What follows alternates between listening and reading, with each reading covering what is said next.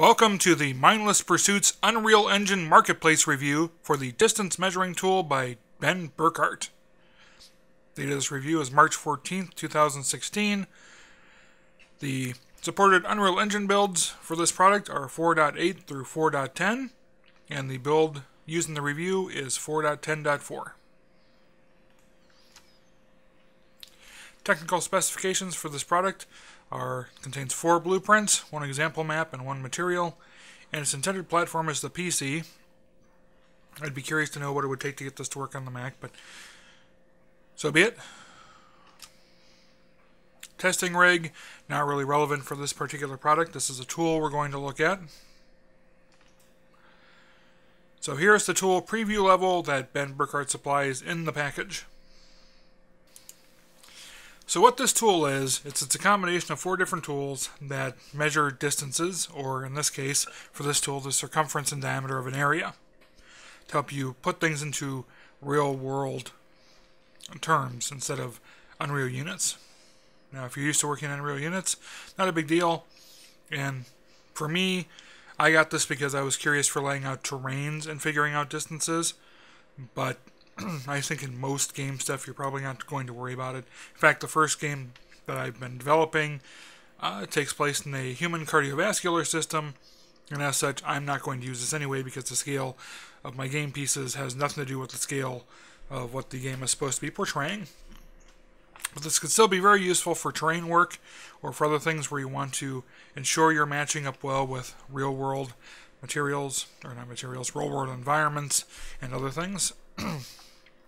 So the first tool here is one that, as it says, measures the circumference and diameter of an area using the inputted radius. So you go over to it, you click on it.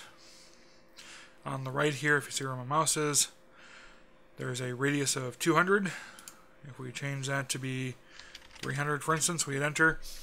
You see it updates the circumference and the diameter automatically. That's pretty cool. Now, if we can do this, one thing that would be awesome to do, and as far as I can tell, it's not in this release. Maybe it's something he will consider for the future. But if you could use either the spline tool or a rectangle or something else to get square footage or estimated square footage of an area. Not certain if there's really a lot of use for that in the game, to be perfectly honest with you, but if you can do this, I would think it'd be just a step away to do the other, maybe. I could be wrong. The next tool in the set is, as it says, a more complex measurement tool for measuring the distance of a non-straight path using a spline. So if we click on it again here, you can see the spline that's been set up. If you move elements of the spline around, you can see that the total distance is changing based upon the spline. We'll go up, down, whatever. So this could be useful for measuring out things like tracks or running areas or other stuff that you want to cover the actual ground, or you want to measure the actual length of the path going on, being covered, which could be pretty cool. Here's, as it's put, a simple tool for measuring a distance between 2 defined points set by the designer. So you drop this into your blueprint. It comes with these 2 points. You can click on a point, move the point around, and this is the distance between these 2 points, is what it's being shown here. So that's very straightforward.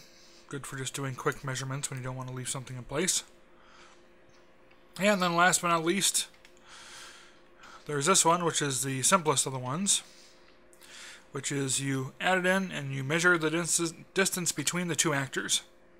So when you've added it to a level, you'll see that there's a spot here where you can choose the actors. Let's just drop in a random actor for the heck of it. We'll grab something from this starter content folder here. Props. Let's grab a chair. So we'll drop in the chair. Click on that again, and we want to see the distance between target point 1, which I think is that one. Yep. And the chair. So you would change actor 2 to be the chair. You can see it update. Now there is a caveat for this. Let's say we take the chair and we move it over. You notice this is not updating real time. I think that's because unlike all the other tools, these actors exist outside of this and therefore can't automatically grab the information about them. But if you click on it and then you go over here where it says refresh, look at the bottom right and you'll see my arrow where it says refresh. Click on that and it'll update the distance. So basic but very useful.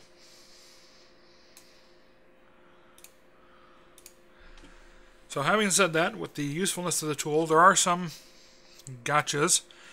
First, from an organizational standpoint, when you create this, first you can't add it to an existing project. It doesn't support that currently. I don't know why. This is a tool that definitely should be modified to being added to a project, not having to create a new project and then copy the folder over to use it.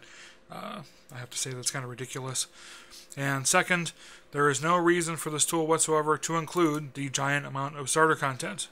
It does not need the starter content at all to work, and this just adds tons of bulk to your download and to your package for nothing. So this really needs to get out of here.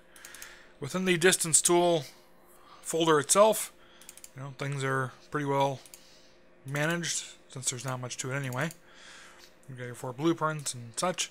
So, that's organized, but again, it's kind of a big letdown that you have to create a new project and then copy this over, and it's definitely an issue that includes all this starter content.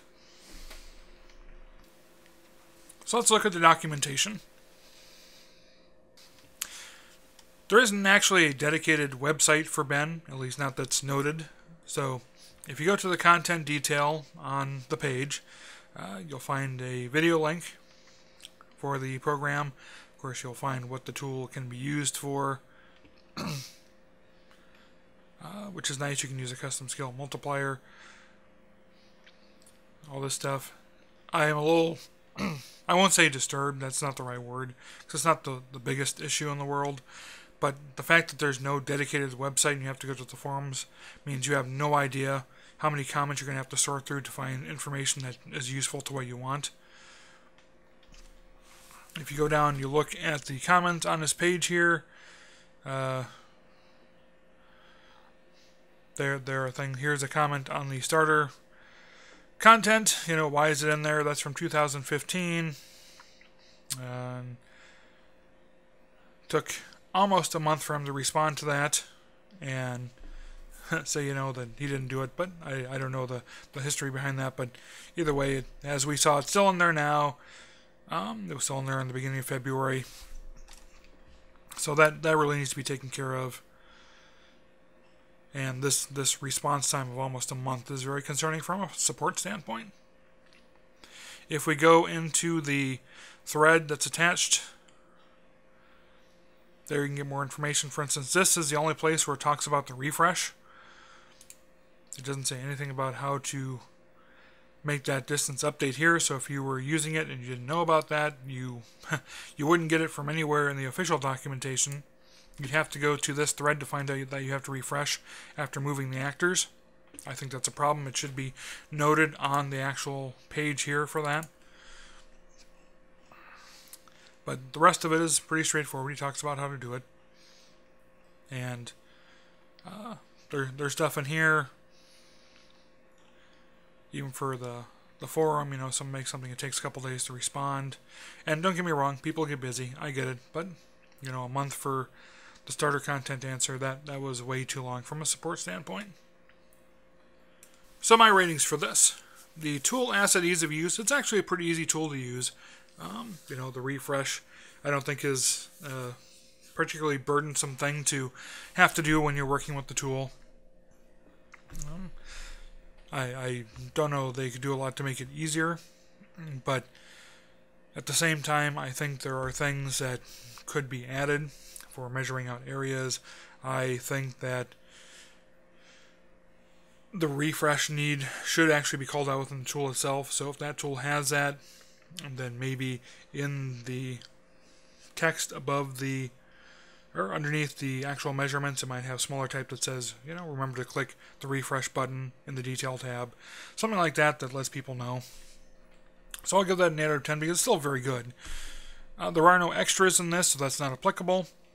For the documentation, I'm giving it a 5 out of 10 because I don't think sending people to a forum thread is necessarily good documentation. I think that the refresh should be covered in the actual page on the site, and if you consider comments part of, or response to comments as part of documentation, I should really add a support category, but then, that's kind of let down too. So a 5 out of 10 for that. The package organization could actually have been a 10 out of 10 very easily, except for all the starter content. I had to whack that way down because there's no reason for that starter content to be in there, and there is no reason why this has to be a new project to be created. Then finally, the demonstration map. They do exactly what they're supposed to do. They're simple. They show you the tool. They give you examples of it. There could be some added text to say, here's how you use this, but that should be in documentation anyway for people to go and look at. So the maps themselves do exactly what they're supposed to. I give those a 10 out of 10. So my final rating is a 6.25 out of 10, which is good. It's still a tool that I can recommend for people who have a specific use for it. They're going to get the value out of it if they really want to measure the distances. But, it's not as good as it could be. And again, the failure is partially into documentation and a large part in having a ton of added content that does need to be there by including the starter package. So get those out of there, and, this review would actually be a lot higher. So that's it. If you like that review, please click the like button. If you are not currently a subscriber, please consider subscribing. Whether you like the reviews or if you just want more game development content, we do all of that here at Mindless Pursuits. You can find more information on Mindless Pursuits at these links.